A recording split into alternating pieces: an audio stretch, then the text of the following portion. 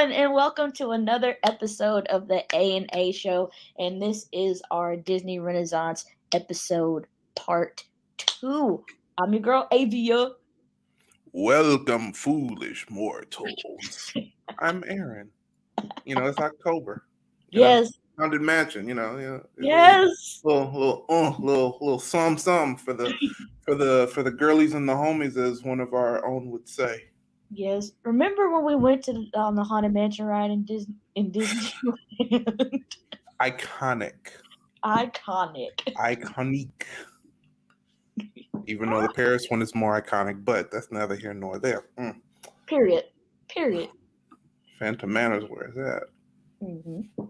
So where do we leave off in part one? We ran over and talked about the problematicness that is Pocahontas. Yes, we did speak on that. Did speak on that. Man.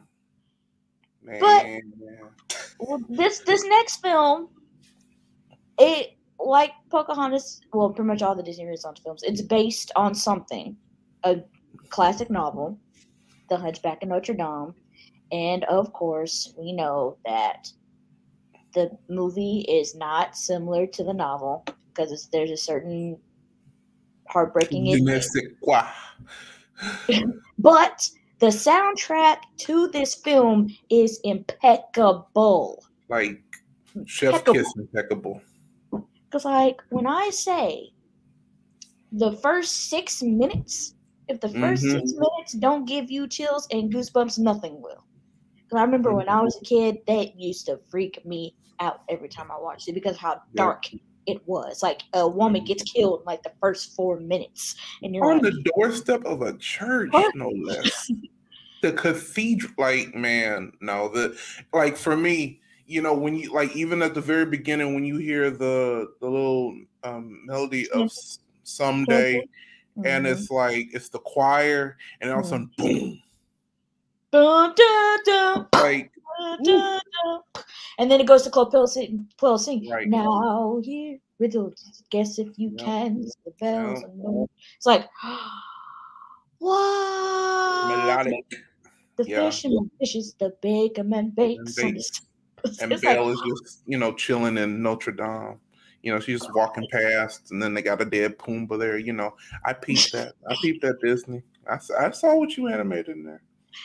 Who knew that Belle's poor provincial town was Paris, France, this whole time? Right.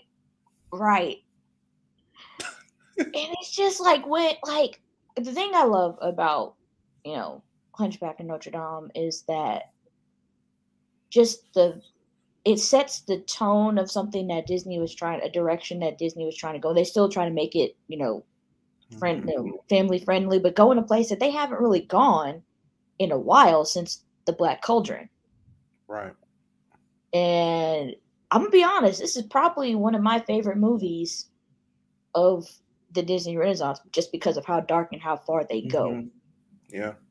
I think, and what's crazy, let me rephrase that. I think that some of the general audience would disagree with you, but just for the music alone, that kicks it up a few notches. If we go with some debates, this is why I kept saying with an iconic debate about 2 Disney movies that we'll be actually getting into very soon. Yes, I'm ready for that. Hunchback and Beauty and the Beast are Hunchback, Beauty and the Beast, and Lion King are right there with each other because it just it's the choir for me. It really is. Yes. And the lyrics are fantastic. Yeah. Topsy turvy, topsy. Yeah. Yeah. On the year of 360. No. God help the outcast. The outcast. That's beautiful. God. Beautiful. Beautiful. There's a deleted song called Someday that she was supposed to sing. Oh my God. Ooh, why was I finna call that woman Cleopatra? Knowing good. It's real. It's a day, y'all. That's that retrograde on you.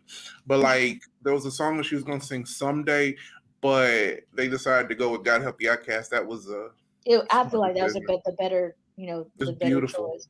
Like it's so like just and the way like the once again the choir, like how you have all the other people who's praying at the same time as she is, and then it just like you get the crescendo, coming in around the end, and you're just like, oh my god, it's like an experience. And of course, we have the iconic, amazing. Oh no! See, I would go a step further. No, I was gonna say the one before it. Heaven's Light, like yeah, because I mean, he knew he wasn't gonna get the girl. You knew he wasn't right. He knew. I know I never know that warm and loving. I was like, oh, Quasi, poor Quasi. Like, I just wanted to give him a hug. Right. I want to give him it's gonna be okay, Quasi. Right. And but I mean, his homeboy was how they transformed. Yeah. Right. It's like how they transform, how, the Archbishop, is leading the monks in chanting, and it goes to that into Hellfire. Like, that transition was amazing. Yeah. When he go like, Beata Maria. It's like dude, brother, calm down. Right, you're obsessed with this woman. Like, and that's one of the best Disney villain songs, period. Hellfire, yes. Yeah. Yes. Because it shows, his obsessiveness. And like, if he can't have her, nobody can have her, and I'll burn her. Like, right. Man, that was. Imagine being like 6 years old, like, whoa, he gonna do what? Right. He's saying what? He talking about hell, damnation, eternal damnation. What? Just like how he was abomination. Oh yeah. B. I forgot what it was with B, but it was like D, damnation. E, eternal damnation. Oh no, Out There, the song Out There. Yeah, beautiful song. My God. Like, it's just Quasimodo got the pipes. He got the pipes. Can we just talk about the voice casting for this? It is amazing. Demi Moore is Esmeralda. Tom Hulce is Quasi. We got Kevin Kline is Phoebus. Like, and the iconic man whose name I cannot think of at the moment as. I know his voice. Solo. I know every time. Yeah, like he's literally in every animated movie of the 90s in some shape or form. Oh my gosh, I feel so bad. I am going to totally not butcher his legacy. I'm totally not going to butcher that man's legacy. Tony J. God, Tony J. Mm-hmm. Yeah, like, and the fact that, like, everyone basically sang their own parts. They did. Like true Broadway musical. Like, you don't get that a lot. That was straight Broadway, I just... Like, when I found out that was me singing God Help the Outcast, I was like... Right. And that's why, when you do animated films, you need to get, actual voice actors and actresses and not just celebrities. Enough about Pixar. Anyway... We'll get in them in a minute. But no, Hunchback, beautiful, just beautiful. Yeah, just like the music, even the art, like everything about this movie. I think it came out too soon. I believe it did, because it was like the second lowest. It was made the second lowest amount at the box office that year of the Disney Renaissance, and I was like, when I was a kid, I loved it. Like, I had an Esmeralda tent. Like, growing up, I had an Esmeralda tent, and I still have my Esmeralda comforter. Like, I still have it. I think I got that Quasimodo glass from Burger King still. Yeah. Oh, I remember those guys. I got the Jungle Book one. I got that one. I need to go in the kitchen because they're in my grandma's kitchen, so I need to look and see what the other ones are. Like, iconic. I just. I think if Hunchback came out today from Disney the exact same way, it would probably win. It would sweep, the awards for best animated feature, best music, best score, all of that. Like, it would sweep. And, I think what's really cool though is the people behind it realized that it is so amazing. They ran to Germany and made it a Broadway musical called The Glockner von Notre Dame. And when I say, y'all, like I love the music, so not knowing a word they could, they were saying because I couldn't speak German, but the play was darker. It followed more, it was like the Disney film, but with more of Victor Hugo's novel, especially around the end, with the unfortunate bittersweet ending from the book. They kept it, and like the idea that the gargoyles, notice how I did not mention a guy like you at all. Yes. But yes. The gargoyles, like the gargoyles in the play, they actually were just a figment of Quasimodo's imagination, not like Disney magic, characters. Like it's good. It's good. And like they even mix in God Help the Outcast and then give her a reprise with Someday while she's singing with Phoebus, knowing she's gonna, die. And I'm just like, and then once again, the choir, as you can, y'all, like every time I talk about like when something's really good, I bring up a choir. The damn choir comes in with Esmeralda the next time around. She's saying God Help the Outcast and Someday. I'm just like, yeah, I'm gonna send you the okay, please do. Someday in German. Like it's called Einmal. Like is American Disney dropped the ball when they brought Hunchback to Broadway and didn't do that. They dropped the ball. And just the animation of the architecture of around yes. When the statues, right? When the Archbishop was of the eyes, and then you can see the eyes bulging, just like right, and the lightning, right? And see those statues, statues like that, already freaked me out. So it's like seeing it in animation, and it didn't look animated. That's the thing. Like you get lost in the film. Like Hunchback did what it was supposed to do. It did. It really did. Look how they ate that. Look how they ate that. And I mean, the second movie under this, it was switched it up. Well, we don't talk about Hunchback 2. I meant the movie following. The movie following Hunchback did what it's supposed to do, and it was a nice change of pace because I think they realized it was a little too dark. So they had to go back to form, and this was when, in my opinion, I think Disney animators and executives felt like they needed to be, on all the time. But damn it, it worked because Hercules. Can we just say, okay, the choir, like we talked about, last few episodes we talked about Little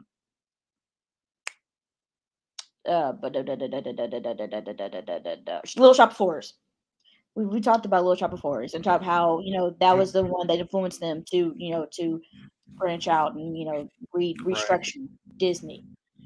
You saw it. If you didn't see it in any of them, you definitely saw it with the Greek chorus. Because just how the guy comes in, he starts narrating, and then the music come in. Long ago, listen to him.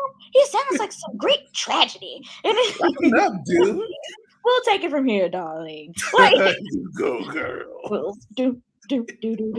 We are the music. Like I can like. They were in their bag with the intro. Like they it's like, even though Hunchback of Notre Dame, in my opinion, has the best intro, this was definitely next to it. Like this was definitely this is like Lion King like iconic, right there. It's just how they introduced the music, because okay, these ladies are in charge. They're going to tell us the story how it's supposed to be told. Okay, let's go. And then seeing 5 Black women, different shapes, different body sizes, different hairstyles, like it was everything to me as a 5-year-old.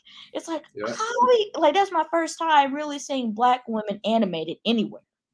Really anywhere. Esmeralda was the closest because her body tint.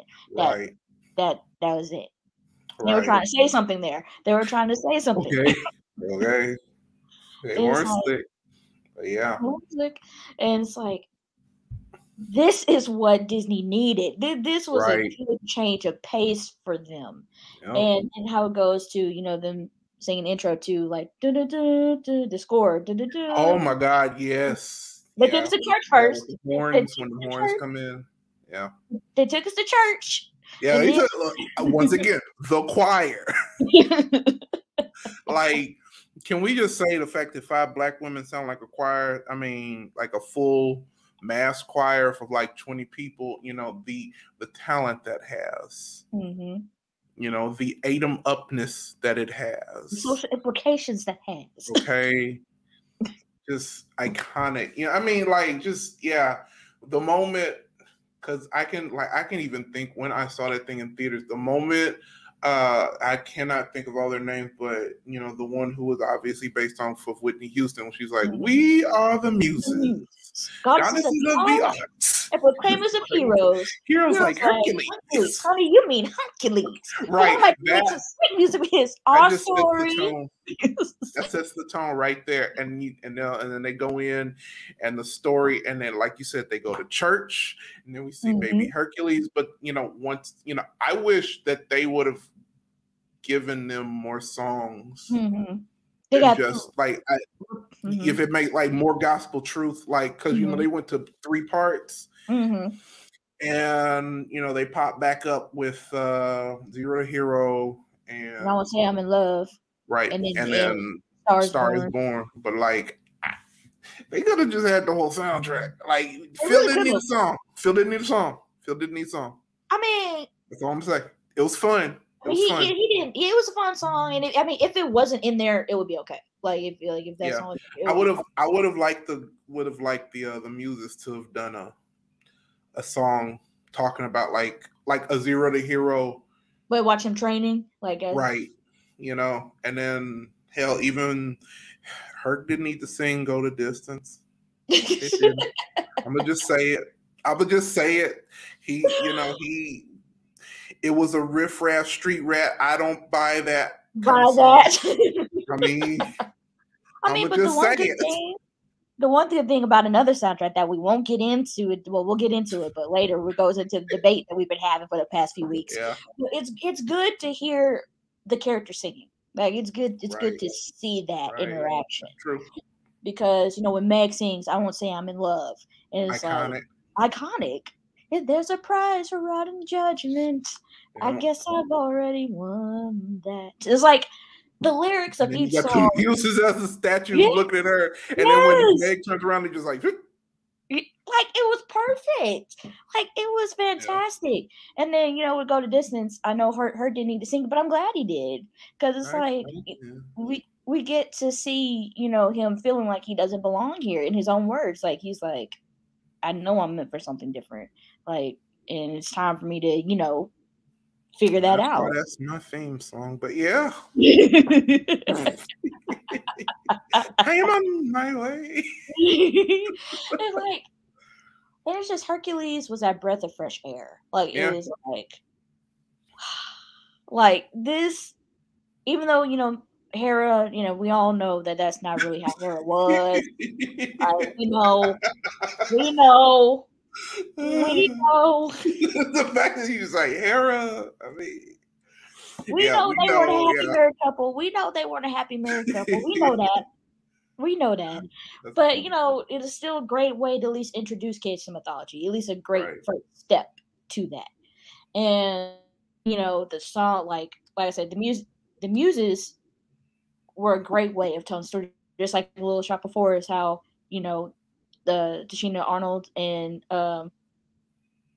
Tisha Campbell's character, and they sang and told the story. So I was like, that's definitely something that they picked off of Little Shop of Horrors and put that in there. And that's why I love her, because the muses work, the actors singing works.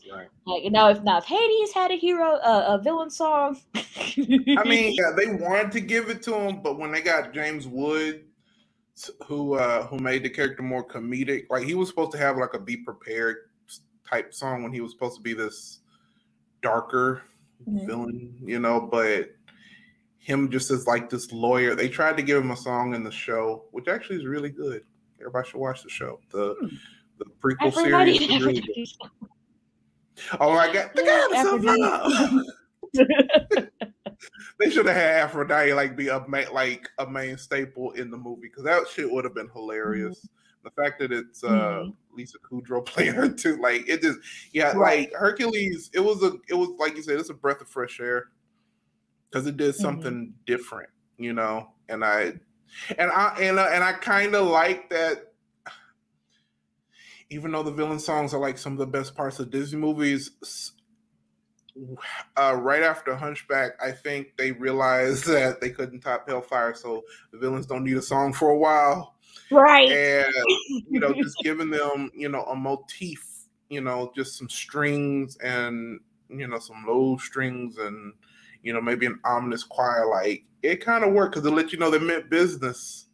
But, you know, another villain that didn't get a song, but they got a song about them, was in this next movie. You know, talking about they had to get down to business to defeat the Huns. Okay. This movie changed my life. Period. Mulan really changed my life because I remember my mom, you know, took me and my brothers to go see it, and I was just blown away because there's this heroine who doesn't wait for somebody to save her. She saves herself, and she saved China. Like, she didn't just help herself, she saved the world. And it's like, you know, China at least, like, you don't see that often. And it's the fact that she wasn't a Disney princess. She was just trying to fill in her father's place and, you know, show the world that she's more capable of what they think she is. And I really felt that, which is why, like, I can watch Mulan all day, every day. And it shows that in Honor to Us All. Yeah. Like, you know, she's, you know, she doesn't really want to go to the matchmaker, but, you know, she's getting primped and ready, you know, doing something she doesn't want to do.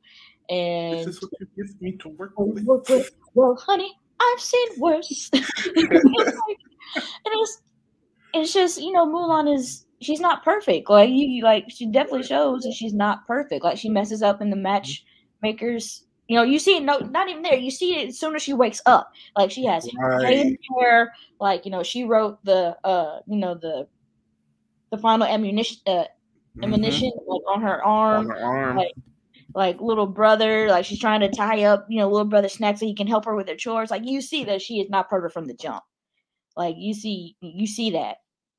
And, you know, Honor to Us All just brings that all into fruition. And, you know, it's a grab. I'm sorry, but the grandma's line, beads of jade. Oh my, yes, for beauty. You must proudly show it. Now add a cricket just for luck. And even you can't blow it. I was like, dang, even my grandma thinks she's a screw up. Right. That's, I mean, you heard her calling on the ancestors when she was walking that line. Oh, the ancestor scene was hysterical. Yeah, that's hilarious. But there needs to be more scenes like that. Yeah, they tried to give Mushu a song too. They tried to give Mushu a song that it wasn't good. It wasn't. I heard it. It wasn't good. Like it. Eddie Murphy is a good comedian, but, you know, unless he was going to do Party All the Time in Mulan, which actually would have been really funny if he wasn't going to do that. Just was no point. You know, but I mean, when Sean, when he said, "Let's get down to business to defeat the Huns," did they send me daughters when I asked for sons? Like, classic. Like, Donny Osmond did the damn thing. I'll give it to him. He did. And can we also talk about a staple in the Disney Renaissance that we talked about in Aladdin? But Lea Salonga singing Reflection. Like, when I tell you that's probably one of the realest, like, I feel like Reflection and God Help the Outcast probably two of the realest female Disney songs around this time. and like there was so much truth in that song, and the fact that Christina Aguilera covered it, you know, for the soundtrack is like, and that was like her big single, like that she sings. I see, staring straight Period. like at me. Like this is some of the realest stuff I've ever heard, and she killed it. Like look at this, she, you know, she did absolutely amazing on that song. You know, she sang, she sang a whole Jackson, a whole new world, and just had to mention that. Just had to because it's the iconic song that, like any I Want song, going back to Little Shop of Horrors, like Somewhere That's Green, you know, it's supposed to convey the emotion where this woman or any character, you know, who just wants something is like they can't express it through words anymore. They just have to sing it. And when she says, "Look at me," you know, the emotions. You may think you see who I really am, right? But you'll never know me. Like the real, like that's iconic. You can't, like, that's Mulan as a character, you know. And yeah, kind of bummed out they didn't do that in the live action. We don't talk about that. we don't. I was about to say, but it doesn't exist. So, yeah, that Mulan was like, if Pocahontas was considered the low point for many, many reasons, they were definitely making a comeback. But then they just said, nope, characters ain't gonna sing no more. And then, but we forgot one song before we move on to next one. A Girl Worth Fighting For. Yep, that's what I was like. That was the last movie for that was the last movie for a long time where the characters sang. Because the Princess and the Frog was the. Yeah, because we don't talk about that one in 2004. Right, we don't. We do not. That doesn't exist. Oh my God! Wow, yeah, Mulan was the last Disney movie where the characters sang. Well, okay, technically, in this next one, there is like one scene. Scatting. It's scatting. I mean, do you really expect Rosie O'Donnell to just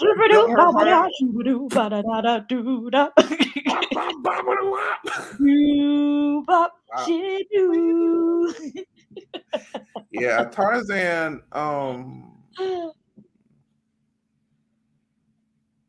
I like the soundtrack.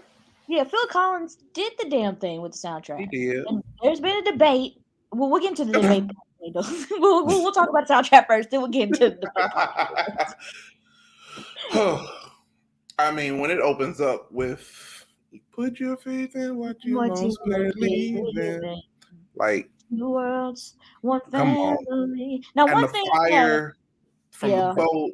Like the intro is a great intro. Like I'm not like the intro's like a great intro. You see the parallels between, you know, the apes and the human and Tarzan's parents. Like you see the parallels, and you know it's great. But one thing like Tarzan soundtrack, you know, great songs, but they were songs. Like they told the story, but they didn't tell the story. If that makes sense. Well, I mean, I think it's a good narrative structure. I mean, I didn't say it didn't work. I didn't say it didn't work. And here comes the debate. Okay, once again, Son of Man did what it had to do. It did. Like I said, like all the other Disney like me did what it had to do. I mean, it told the story, but you know, its own way. Like, you know, like I said, it worked. Like the songs work and where they put them. Like I'm you know, straight up. Like the songs work where they're. I mean, Usher redid a whole song for the soundtrack. "You'll Be in My Heart" did what it had to do. Wasn't on Disney Mania? Wasn't his version on Disney Mania? Yes. But I'll admit, Everlife's cover of "Strangers Like Me" is probably one of my favorite. I agree. Like, they did amazing. But yeah, the Tarzan soundtrack is a great soundtrack. Yeah, like, Tarzan was so good it only needed 4 songs. Only 4? Only 4 songs. Only 4 songs. Only 4.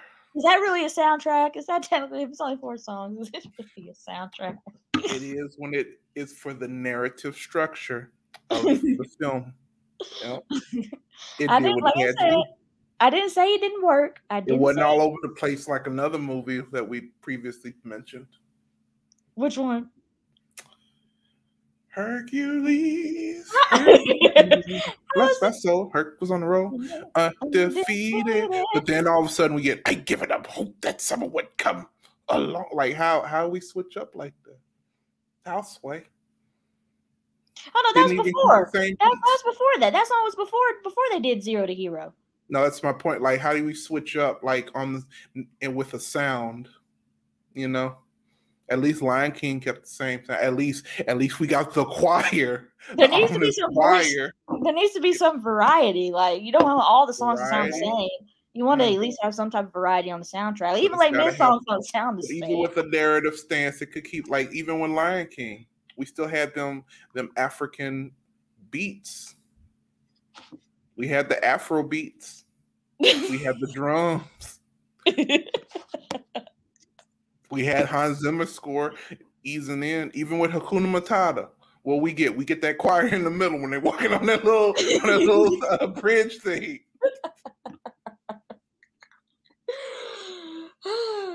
But it is consistent with the muses. It is consistent. Like what we were talking about with the muses, it is consistent. Like each muse Bill comes in.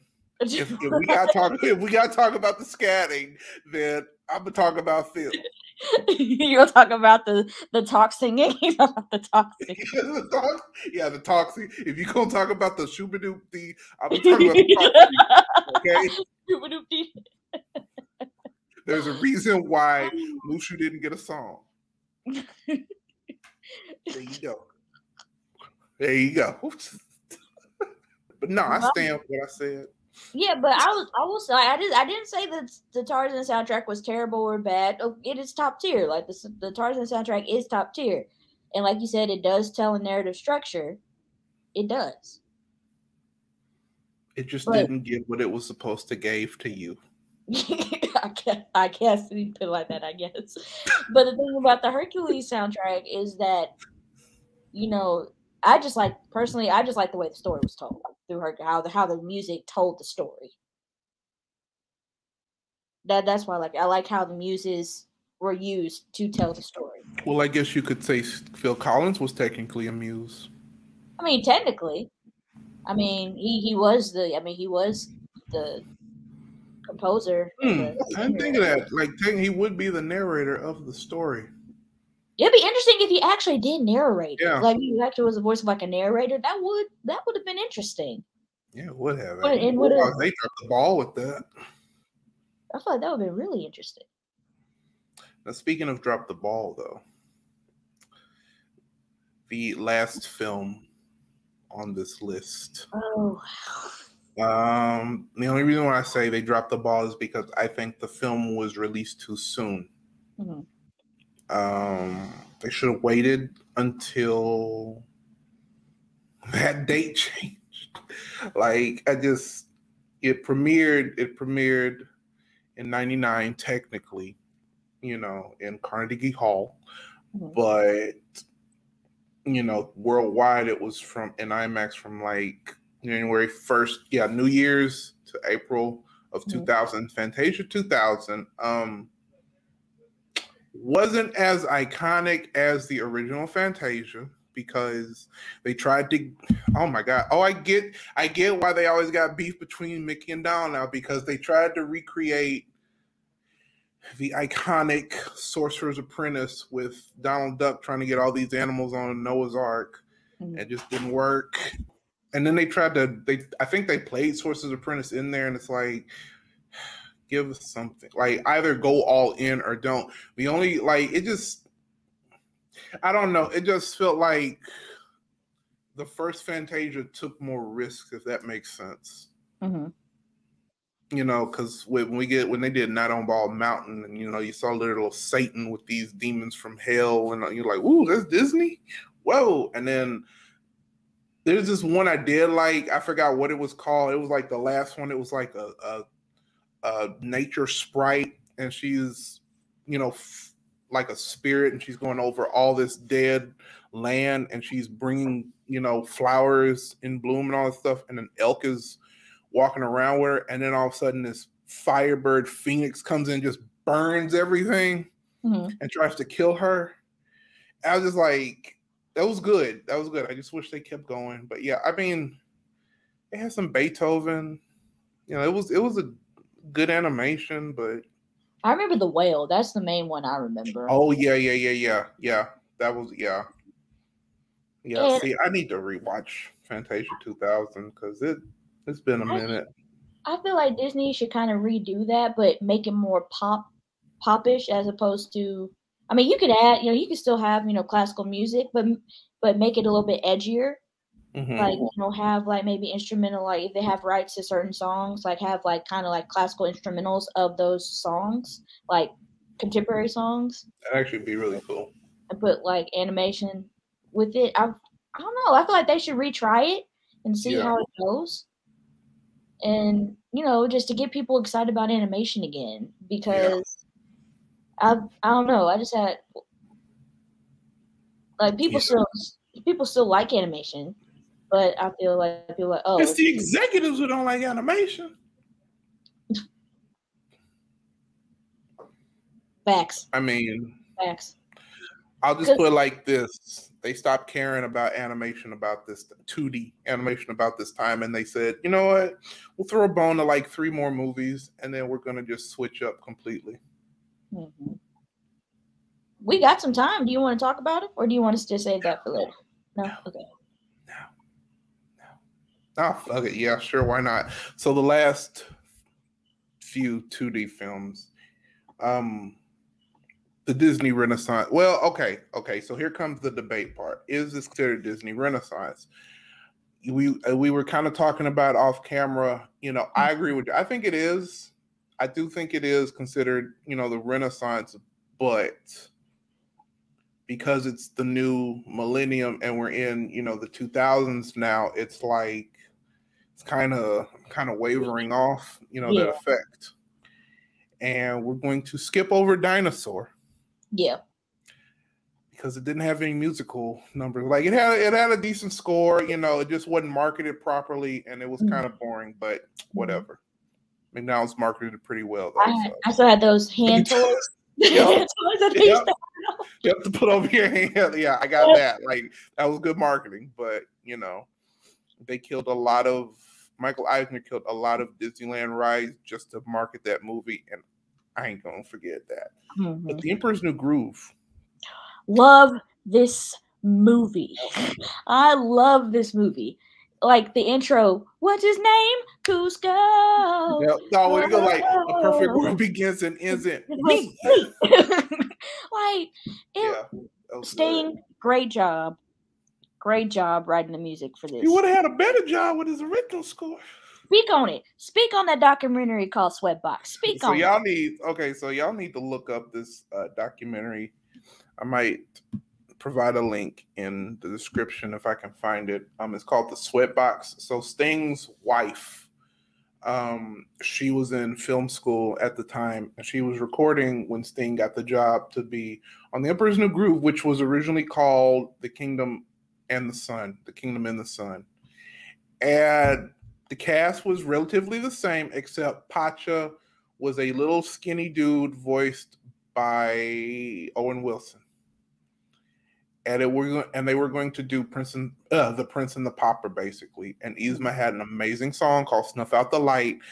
Shame on them for not even keeping that in. Eartha Kitt would have killed it. The animation that I saw in it, and then like they put the song on like the Emperor's New Groove soundtrack, but like they should have kept that in the movie somehow, because Eartha Kitt, she did what she did.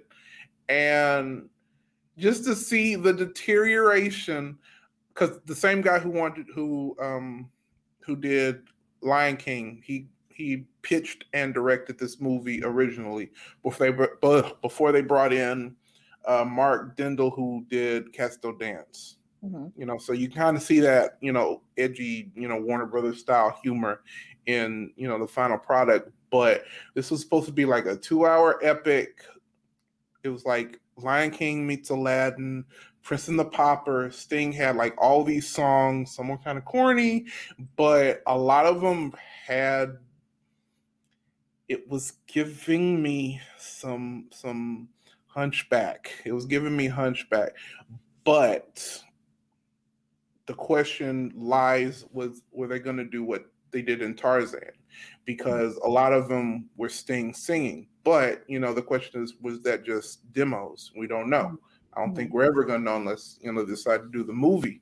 Right. But, you know, or show the stills. But it's like, you know, this brought up a bigger discussion now. Is the moment that happened, the moment they said, you know, this Peter Schneider, who was over the animated films, he's like, this isn't going to work because it's too musically, it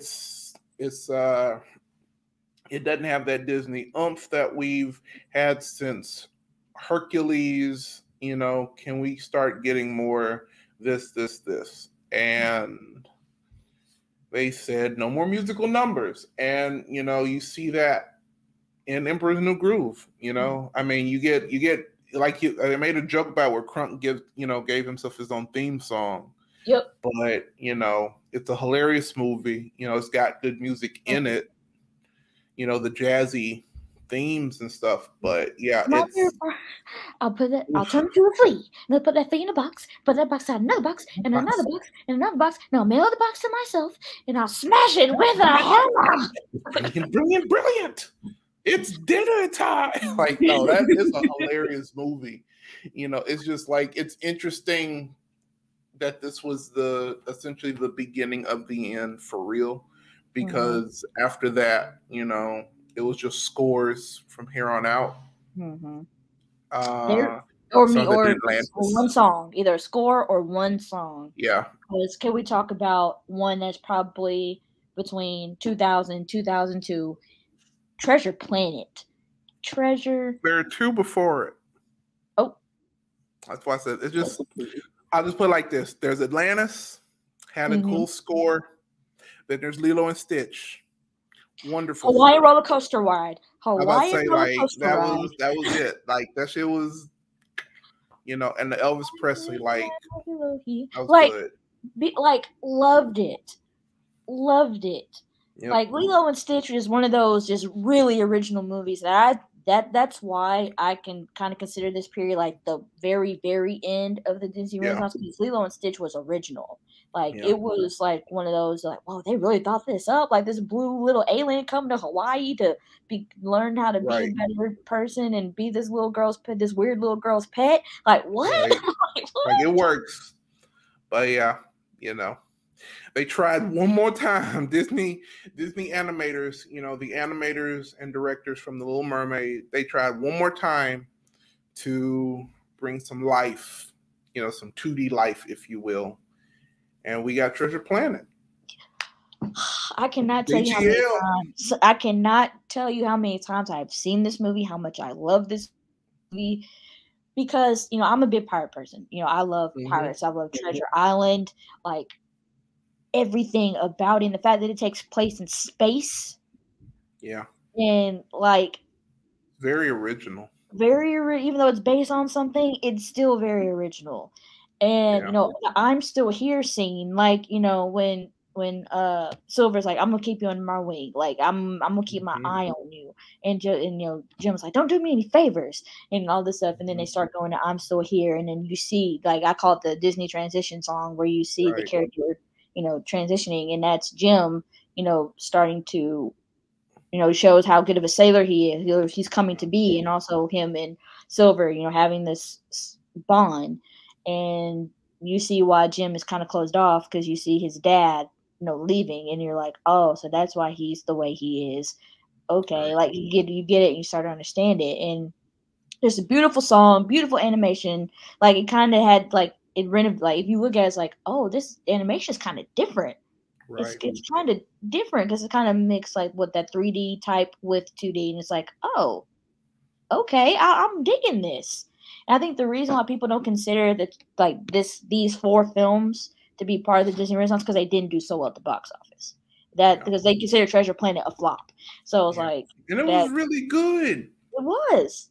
And now it's underrated. Now it's a for cult trying to classic. chase the trends. That's what you get for trying to chase the trends, because everyone around them was saying, oh, we got to do this and we got to do this, and it killed any hype for this 2D animation.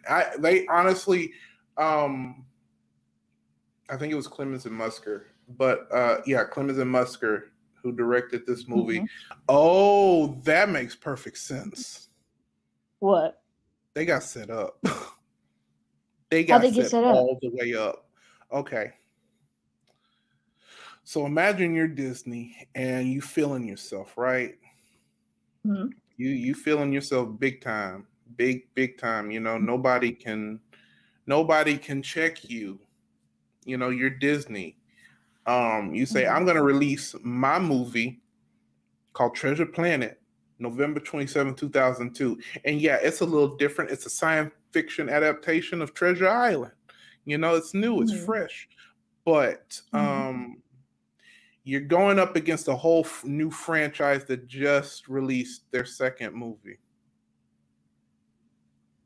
Harry Potter and the Chamber of Secrets. Oh. That's why it got killed. So much sense. That makes so much sense why.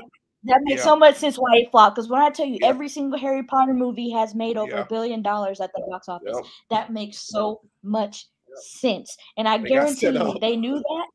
And because they got set up, Ted Elliott and Terry Rossio, the next year, they came out with another beginning franchise based on Disney. Yep. Pirates of the Caribbean. They wrote Pirates of the Caribbean together and all the first three films. And it's like, and there you have it. They did not stand. Like, imagine you get between them, there was Chamber of Secrets, 8 Mile, Die Another Day, 8 Crazy Nights, which was something for the adults. Like, it did not stand a chance. It didn't.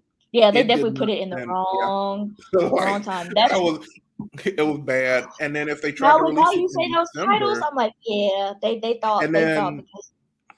And then if they thought it was going to work in December, guess what came out 1 month later? Two Towers. So. Oh yeah. Oh yeah. They were set up. They either should put it out that summer or like in October or September. Yeah. And Matt Noel, Spider-Man came out that year too. Oh, it did. Like it was. They had no chance. Like, if they had waited a year and did this like back to back with Pirates of the Caribbean, like, it would have worked. It would have worked. But yeah, they were set up. They got set up. Yes, that sucks. So yeah, it makes looking in hindsight, it makes perfect sense why it did not do well at the box office. Nobody was checking for it. Because I mean, like, it's like if you take your kid and you're like, do you want to see Treasure Planet or you want to see Harry Potter? Harry Potter. You feel me? So it's like, sorry. Back then, that's the choice I would have taken. You did good. Right. Back then, that was the choice that I would have taken. Yeah. That's, yeah. And the thing is, I'm looking it up and it's like it killed. They planned, I think, 2 sequels. It was going to be a trilogy, and it didn't work because it didn't do well because they relied too much on, where people are going to see this. And I still it's when things like this and another movie that came out, I think 7 years later, that just feels like it's a setup.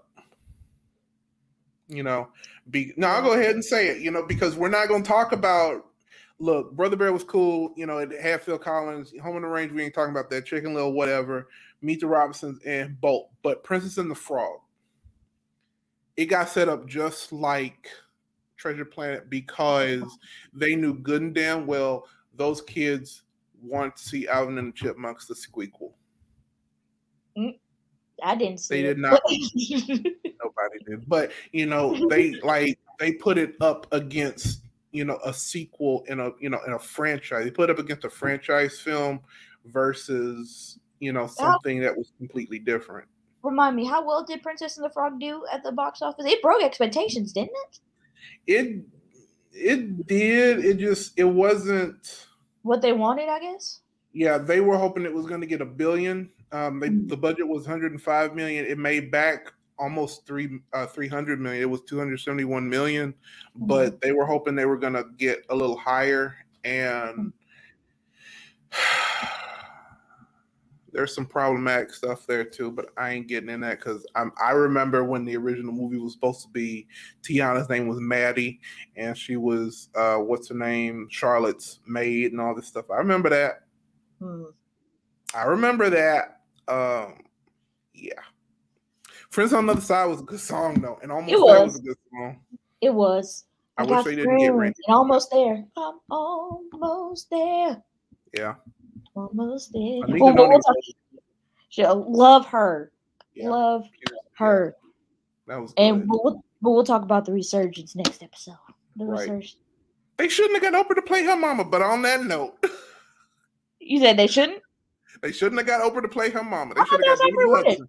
I thought that was Alfred Woodard. Oh, are you talking about the live? I thought that was Alfred Woodard. Who played her mama? Was it? God damn it, it is. Yeah, because I remember how they kept marketing it. They thought they were going to get us in the theater by saying, I thought it was Alfred Woodard. I swear I thought it was Alfred Woodard who voiced the mama. The Mandela effect. But yeah, it would have, yeah. Silly on that note. Yeah, that's what I said. On that note, we got the Queen over here. Yes. The Queen Leo. What's up? What's up? We'll be back. And the Duke of Aquarius, you know. Yep, good old Disney. Yeah, this is when it got different. But yeah, we're definitely gonna get into how Princess and the Frog got set up. Yeah. All right, we'll get into it. Yeah, but this was good. This was good. Yeah, we finally finished the Disney Renaissance. Yeah. The Renaissance. So yeah. And I will say, Emperor's New Groove, Lilo and Stitch, Treasure Planet, and Atlantis Lost Empire are all cult classics. I agree. And the only reason why they aren't considered in the Disney Renaissance is because they didn't make enough money. Mm-hmm. And I'm sticking by that. Bunch of elitist. Let me stop. Enough about Disney if we're talking about elitism. But yep. Peace, y'all. Peace.